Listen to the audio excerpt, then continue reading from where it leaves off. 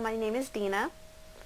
I had a deviated septum fix, so I had a rhinoplasty also, and Dr. Breslow also did my scar revision. I had done so much research. I researched for about 3 years before I picked Dr. Breslow.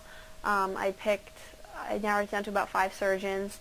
I visited 2, but I picked Dr. Breslow based on the website and the before and after photos. I liked the work that he did the best. Everyone looked like themselves, only better. That was really important to me, to find a surgeon who could make you look like yourself, but just an improved version, rather than making you look like someone unrecognizable. In the operating room, everyone is a stranger, but you feel like they're family when you get out. I know, especially Josephine downstairs. She made me feel like I was her cousin or daughter or something. She was so great when I got out of surgery. That you just feel really at home, and Dr. Breslow talked to me before surgery and after surgery, and no pain. The staff here is awesome too.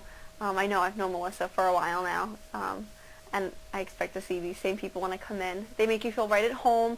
I've never waited a long time because that gets really annoying. Dr. Breslow was great. He explained to me what I could and couldn't expect, and he told me that my expectations were realistic in what I had wanted, and my breathing is so much better since the surgery, and also he just shaped my nose up a little bit, and I just feel so much more confident about myself.